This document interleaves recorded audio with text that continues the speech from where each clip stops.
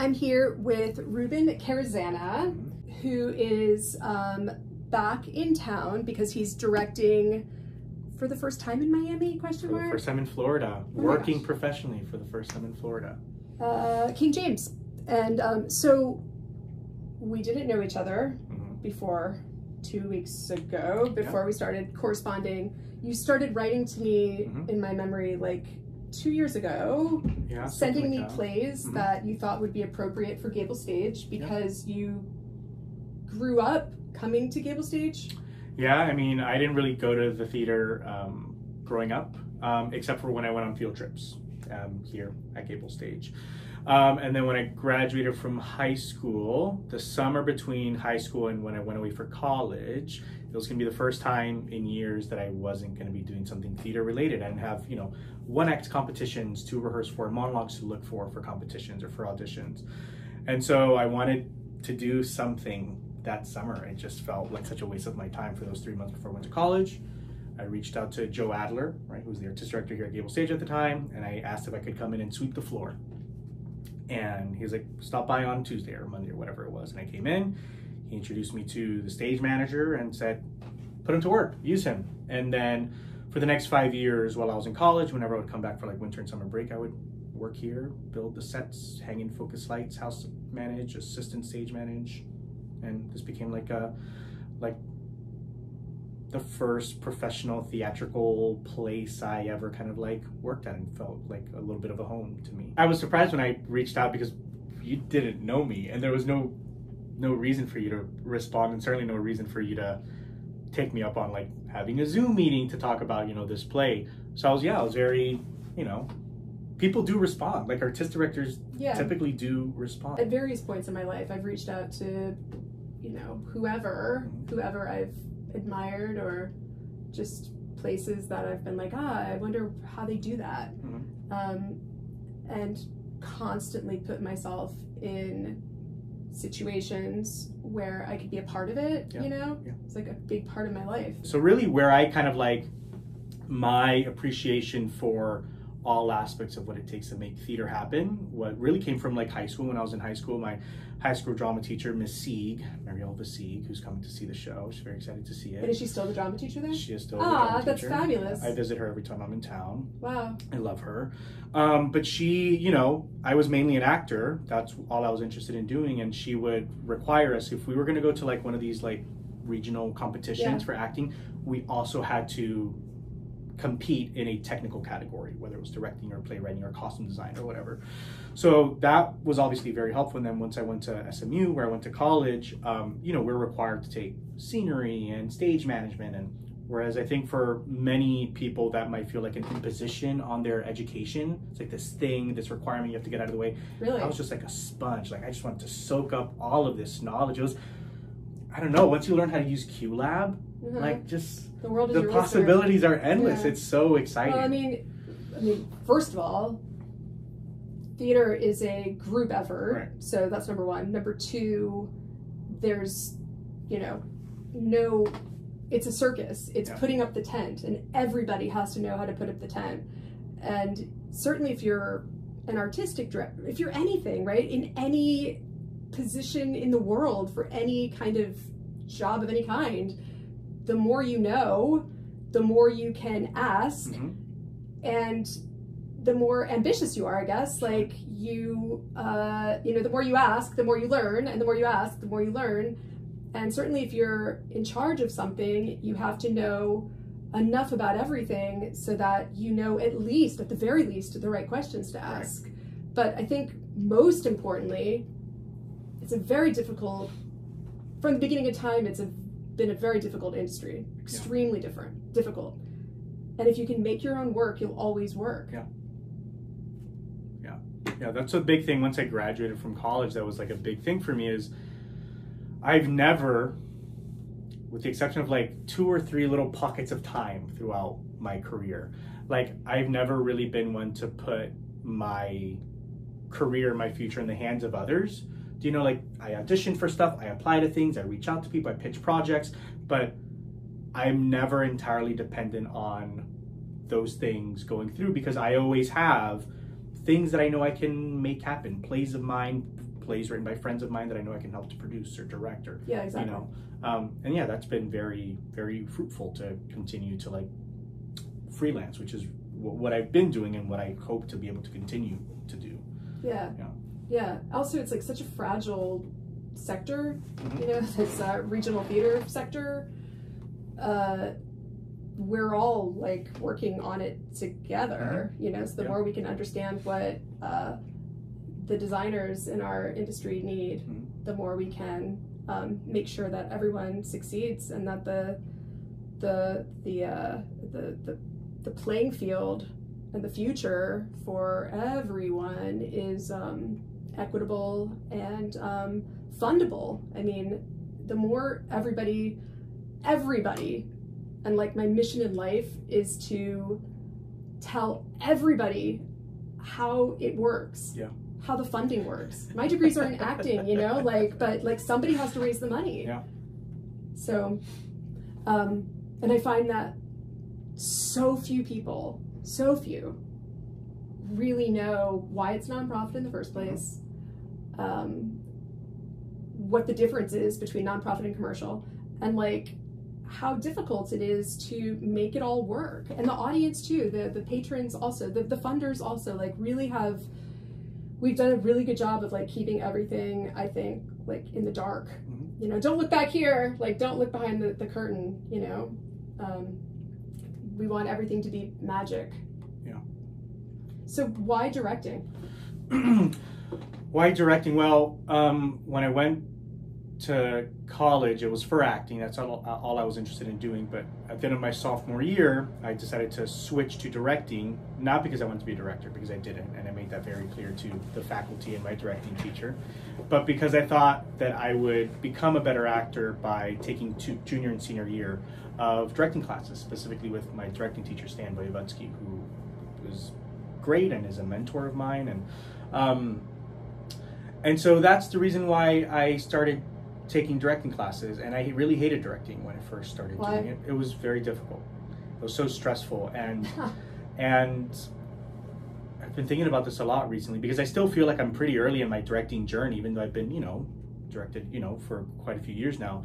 But originally, whenever I would direct, I would only ever want to direct plays that I could see and feel and hear so clearly in my mind, body, and soul. And that was like 3 plays, you know? I would read it and I was like, oh my God, I see this so clearly. I have to be the one to direct this, right? And so it was a compulsion, like a real need to direct. Mm-hmm. And then you'd go through the whole process of rehearsal and making this thing happen, and then the final product would go up, it's opening night, and I'd sit there and I was like, that's not what I saw in my head. Like, this is, and so it always felt frustrating and unsatisfying, because it felt like I put so much work into it and the end result was not the thing that I originally saw. And so it was really, really, frustrating. As I've done it more, I think 2 things have happened. One is I think I've gotten better at trying to communicate that thing that I see in my head. You know, there were many instances where I'd encounter something in rehearsal, a challenge, a question, and be like, how do I address this? And I'd open up my toolbox and I'm like, there's nothing here. I've never encountered this before. I don't know how to do this. Oh my God, right? It's so stressful. The more you do it, the more your toolbox has things like, I've encountered this before. I have a couple of ways that I can address this, right? So that's one thing. And then the other thing is I've started to kind of like decenter, what I call like decentering the role of the director. Like, who cares what thing I saw in my head when I first read the script? My job is not to like perfectly capture that thing and put it on the stage, because if that were the case, then we don't need designers, we don't need actors, right? We don't need 4 weeks of rehearsal. Just go into tech and make the play happen. Ask the actors to memorize their lines and then we just put it up. What's useful and what's interesting about theater is that I don't need to have it all. Like, that's why we have these great people that we bring on, and I genuinely want their thoughts and their opinions and their ideas and their vision. And then my job is trying to get all of those things and identify exactly what it is that they're saying and help to specify it and bring it together. And that has made it a much more rewarding experience. It's a team sport. Yeah. So I try to be, I try to ask a lot of questions during rehearsal. I try to let, the actors and the designers kind of like lead a lot of where the thing is going to go. And my job is to help to, to point out like, oh, I see this impulse, right? Like capture those impulses, speak them out loud, and then try to investigate those and try to see where those are coming from and how we can like specify it. Yeah. I think too, like, you know, when you're an actor, this is very basic stuff, but you're playing a role. You're playing a role in a story. Yep. The role of the director is to see the great arc of the story, the beginning, the middle, the end, the climax, the denouement, and to organize the action with the people playing the roles based on what the playwright gives you in the script, and make sure that it's not a different story. Sure. And so I guess the first job is interpreting what the story of the play is, because that's always up for interpretation just within itself. But then making sure that everybody on the ship is paddling to the same destination at the same time, and that every element of the storytelling, every little bit of the action is in alignment with the spine of the story that's being told. I think like one of the reasons that I was like, oh, I think he might be, well, first of all, right for this piece was because I knew that I was looking for someone who understood the rhythm of Miami.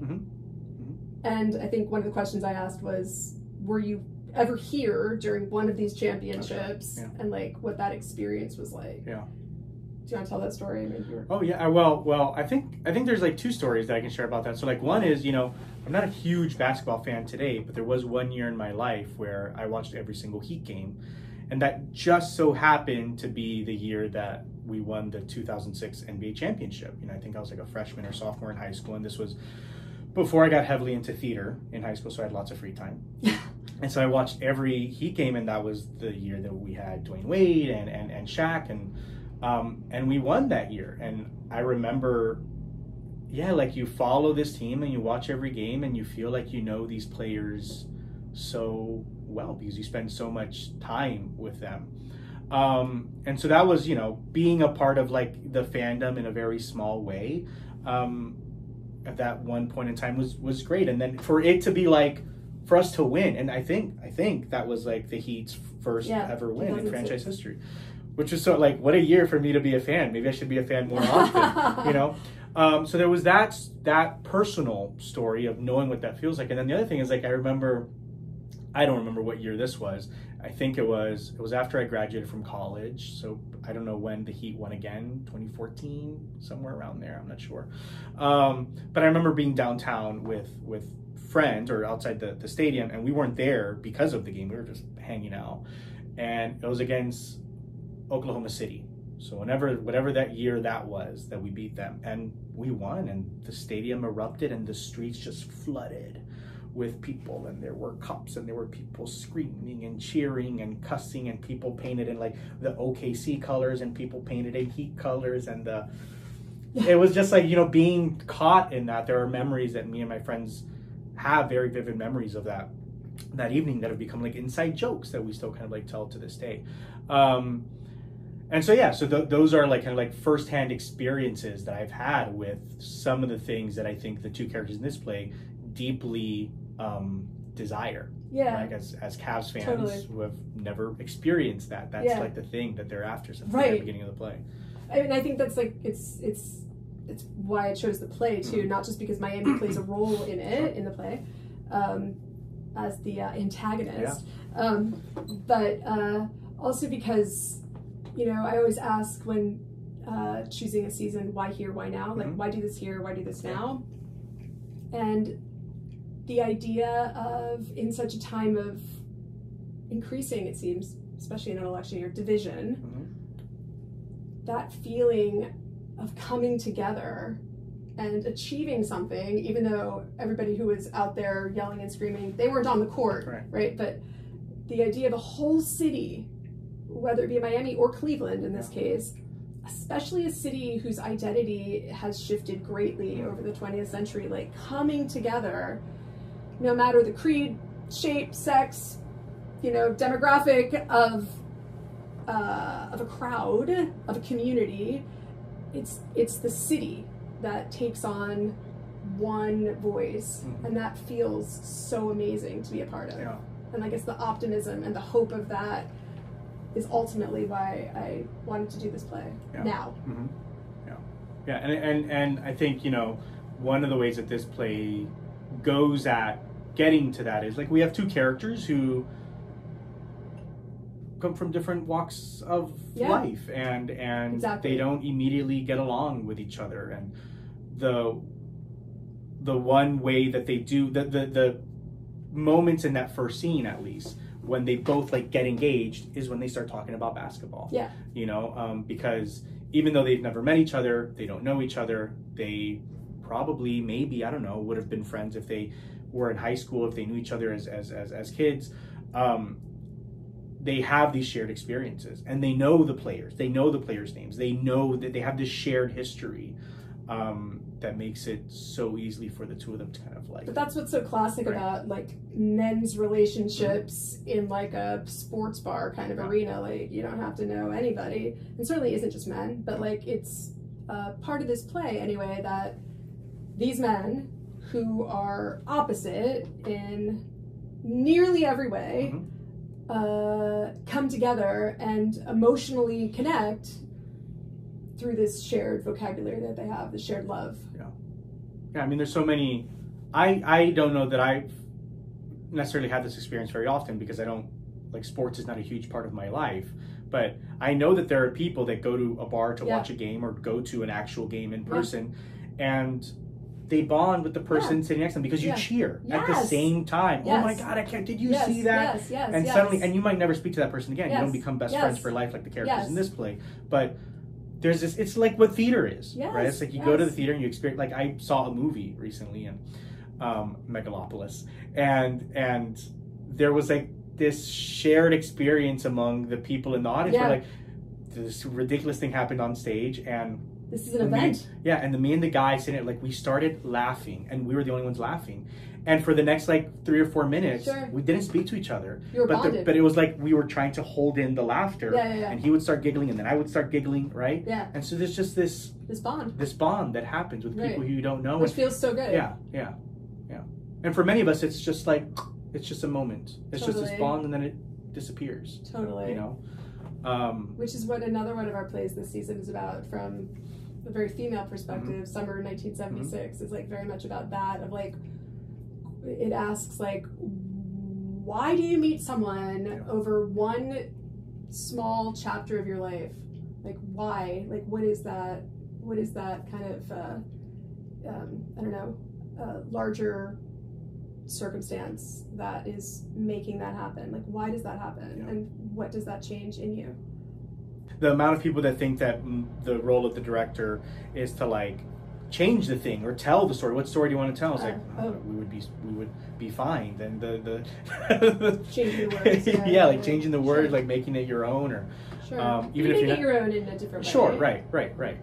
But that so often, like, what's your like vision for the thing, or what, you know, how are you going to tell this story, as if the role of the director is like put like your big stamp on the thing to say this is my version of the story. And for some, you know, directors that might be the way that they approach it. But for me, I'm much more interested in really trying to see like what are the explicit truths of this thing, and how can I help to kind of like elevate that and support that, you know? I mean, I don't know, I always ask like, what is the story we're telling? Sure, right. And just how one interprets that story is very unique to each person. And sometimes when people use the word vision with me, I'm like, like I don't see it, but I can feel it, or I can hear it, you know? And then that turns into then a conversation, and more than conversation, a collaboration with the designers to realize that. But sometimes it's the other way around. Sometimes it's like, no, I see it in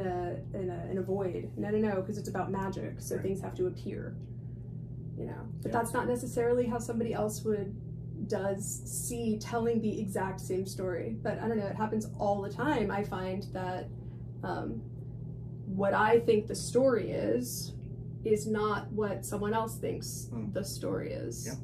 You know, and how to get there is, you know, often very, very, very different. Also, like, theater,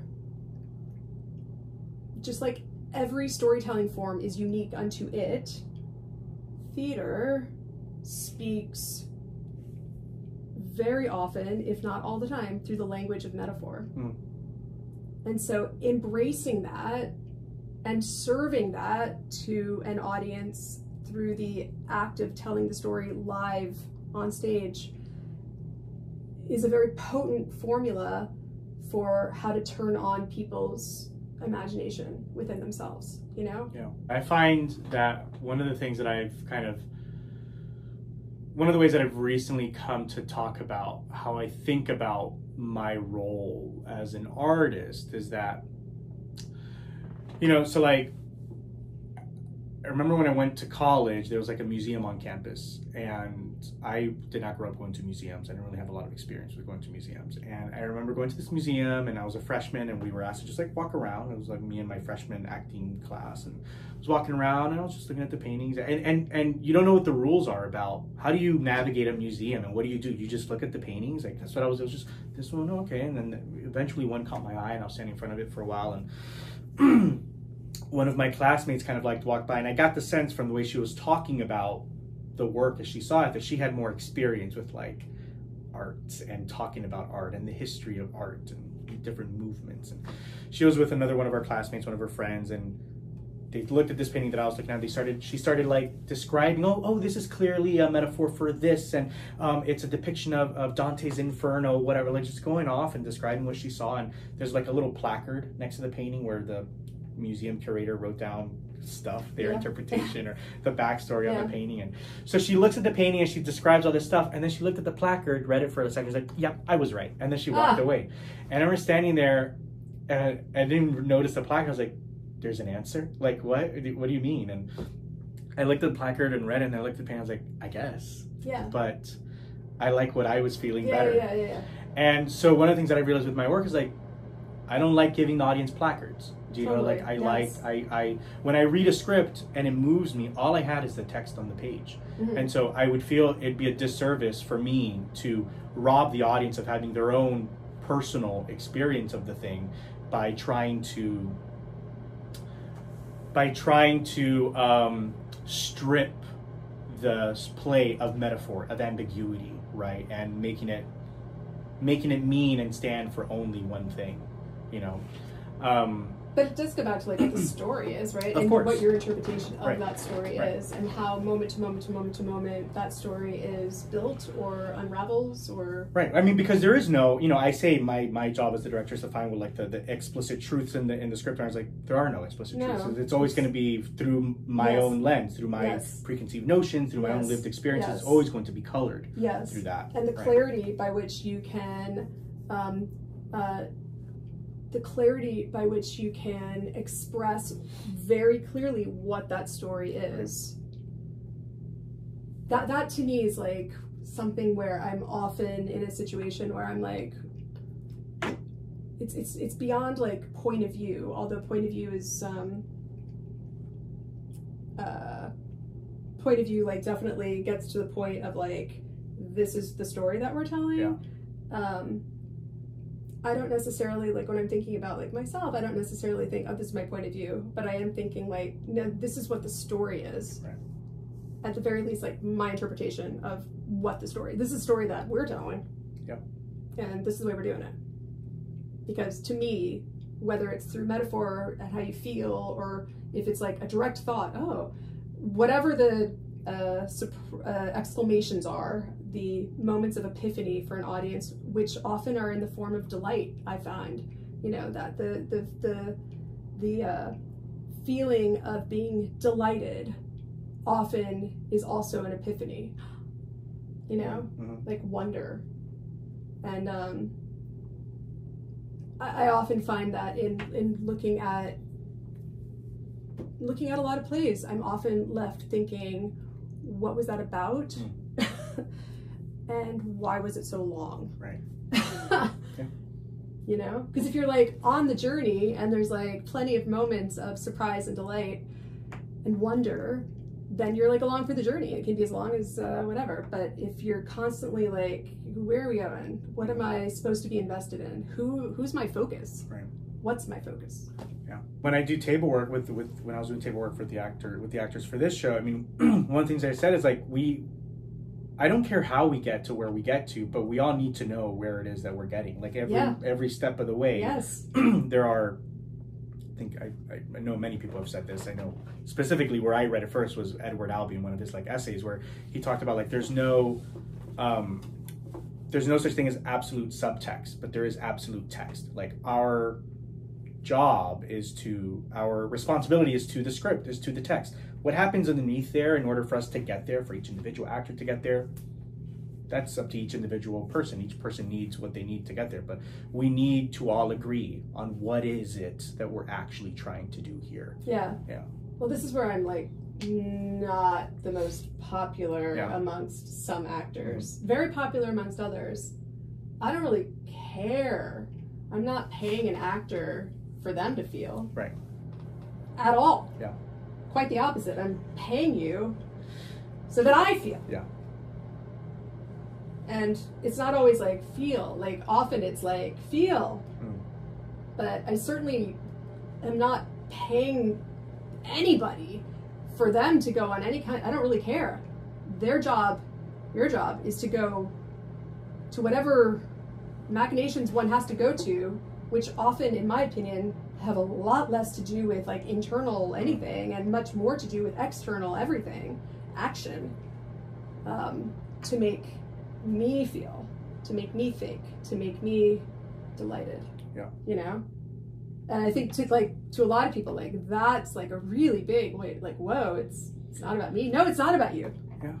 Well, because it feels good for an actor when you're feeling something. When an actor feels like, as an actor, it feels so good when you're on stage and I'm feeling something.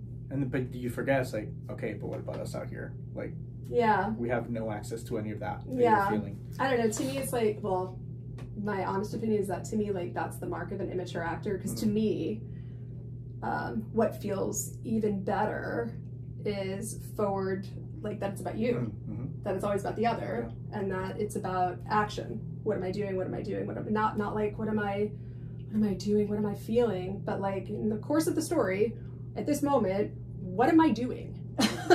And the bigger like context to that is, and why? Well, it's because I'm trying to get him to marry. Not I'm trying to, right? I'm getting him to fall in love with me, and I'll know that by him proposing at the end of this thing. So in this moment, I'm doing X, Y, and Z. But it's like, to act is to do. It's like about doing. And to me, like as a performer, like that's like so much more delicious than it being like some sort of solo. Like it actually makes me like feel nauseous. It's when acting feels best when it feels active. Yes. When you're with someone and you're both, which is why like so much of this play is like there are moments when the two characters are just like butting heads and they're not with each other, but when the play is really flowing is when the two of them are kind of like, they're on the same page and they're talking about this and they're arguing. They're not agreeing, but they're like on the same wavelength. And I think that, to me, as still early days rehearsal, like I see that's when the actors feel like most. That's when the words are most like readily available for them, and for us in the room who are sitting, like me and the stage management team, like that's when we start really like leaning in, because I mean those two guys, right? Like what they have in common is that we learn that one is so lonely. And the other one is, it seems, constantly like trying to grasp at things that are not easy coming to him, and he's kind of a man on a raft, like trying to like find his way. And so the thing that both of them, it seems to me, like want more than anything, and the reason that feels so good and is so compelling to a viewer, to a story receiver, is because what they both want is to connect. With someone, with something, which in this case is basketball, which is what unifies the two of them together too. But, the idea of to connect as an action, I think is something that we all gotta have right now.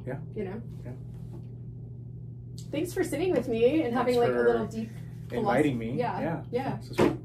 It's interesting.